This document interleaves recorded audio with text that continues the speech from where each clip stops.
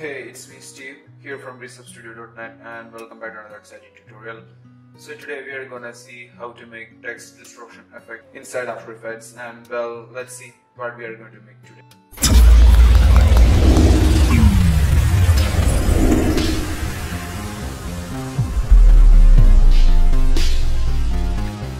Well, create a new comp and I'm calling this noise. Now create a solid, name it fractal noise. Next, search for fractal noise and apply this to the solid. Well, you can also search here too. Now make this noise text to linear and fractal to dynamic progressive. Now increase the contrast and decrease the brightness. Then go to this transform and decrease the scale amount. You can also play with rotation.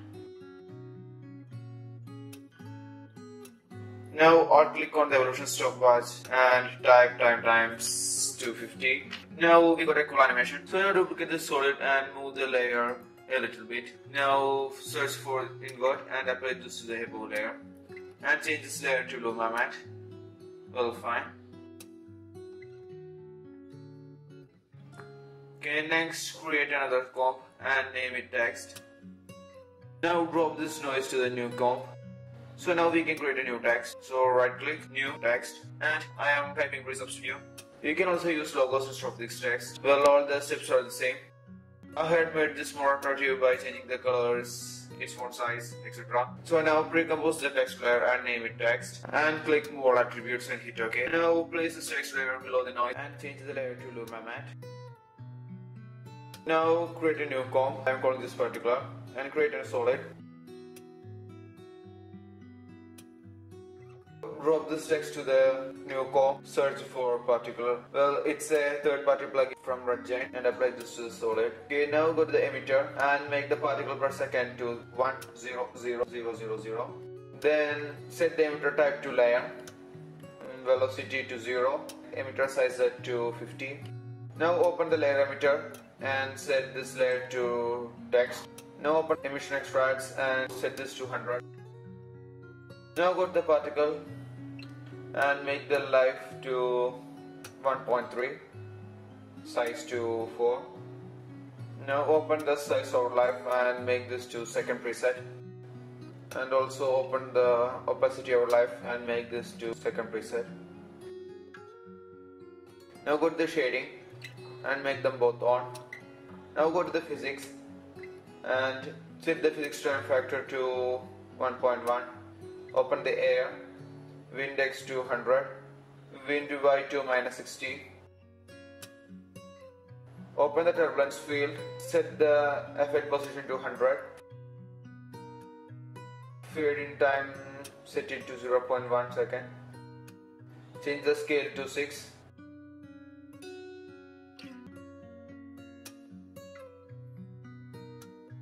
And set the move with the wind to 200. Well, fine. Now open the AUX system and make this to continuously. Set the particle per second to 5 and life to 0.2 and size 1, and color from mains make it 100%. Well, open the size of life and make this to second preset, and opacity of life and make this to second preset. Now open the physics and set the wind effect to 100% and turbulence position to 100. Now duplicate this particular and open the particle. Set the size to 2, open the AUX system and make the life to 0.5 second and size to 2. Open the physics and wind effect to 150 and turbulence position to 50.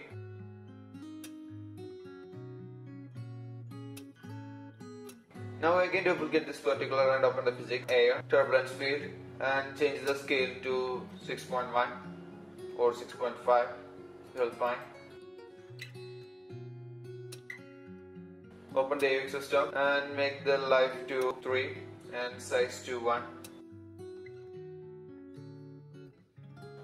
Well, again duplicate this particle and go to the particle. Now change the size to 4. Go to the physics, air, turbulence field, and effect size to 7.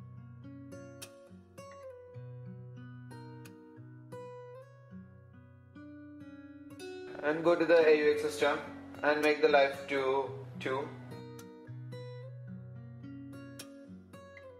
Well, it's fine.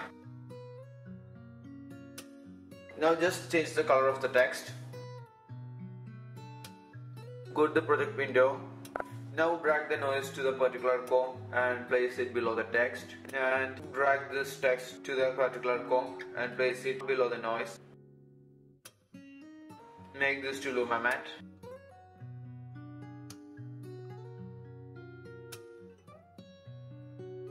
Okay, now open the fractal noise. Now turn on the visibility icon. Now create an adjustment layer and place it above all the layers and search for sharp. Make this 14 and also search for curves and apply this to the adjustment layer and make some changes in it. Well, some of the particles look so big. Open the particular and change the size to 1.2. Okay, well, it's fine.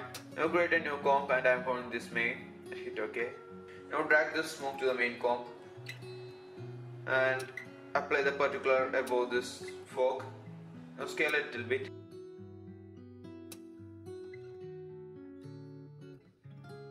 Now create a new solid for Flimber and name it Flimber.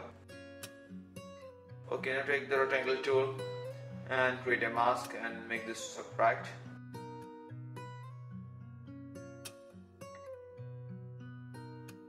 If you want to change the text, it's a simple way. Double click upon the text. You can change the text easily. I am typing After Effects.